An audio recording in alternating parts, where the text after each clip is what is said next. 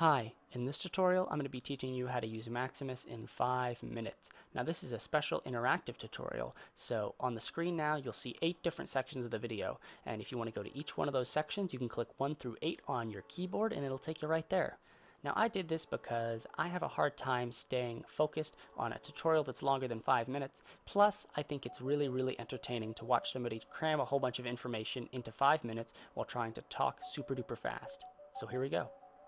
So what exactly is Maximus? Maximus is a native compression plugin that comes with FL Studio. It's a multi-band compressor with 3 different bands and a master compressor. So it's a really powerful tool, and in my opinion it's the most powerful effects plugin that comes with FL Studio.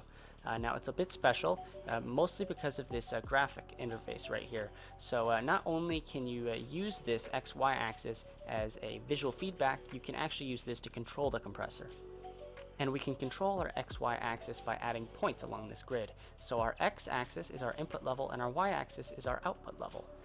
So that basically means if I have a diagonal line just like this up until 0, 0, which is the center, then the input and the output level are the same.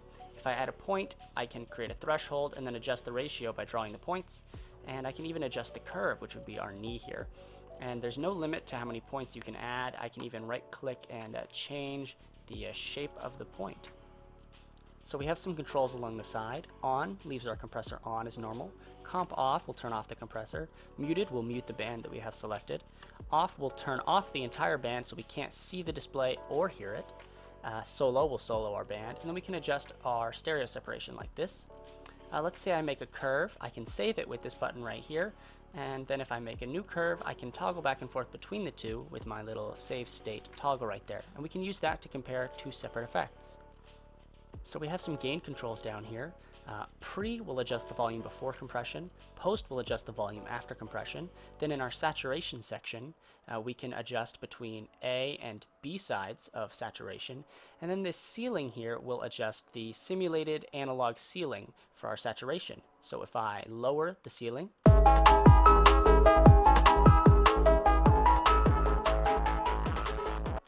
as I lower the ceiling, we get more and more saturation. Over here in our compression control section, we have an attack and release knob, which if you don't know what those do, there's a link up in the top corner. Release 1 and 2 have separate curves. Release 1 looks more like that, and release 2 looks more like that. Now these curve selections can be adjusted right here. Our sustain will average the signal level over time, so you can adjust that with this knob. And then peak and RMS are 2 different types of compression. Peak will leave the transients alone for a sharper sound, and RMS will adjust the transients more for a thicker and smoother sound. So Maximus is a multi-band compressor, which means that each section of the frequency spectrum can be compressed individually. When the incoming signal goes into Maximus, it gets split into the low, mid, and high bands.